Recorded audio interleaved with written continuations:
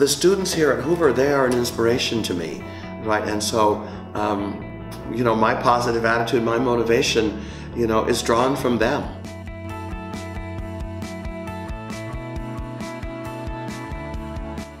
As many people here at Hoover know, this is a second career for me.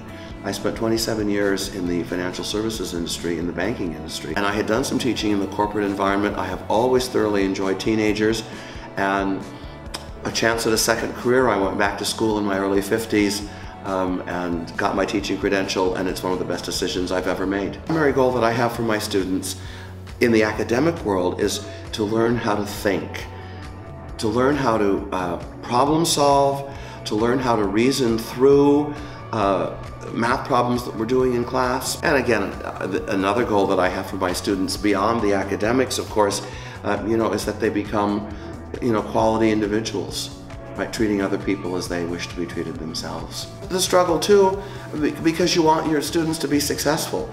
And when you have students who don't care or who don't do the homework and who don't come to class on time, that's a challenge. Because then I have to think about how can I work with that young person to help them be successful. There is a bigger picture, and here at Hoover, the activities, yes, the academics are the primary reason, the foremost reason that students come to school. And that's my main job as a teacher, to help them be successful academically. But there is so much more to the high school experience than just the academics.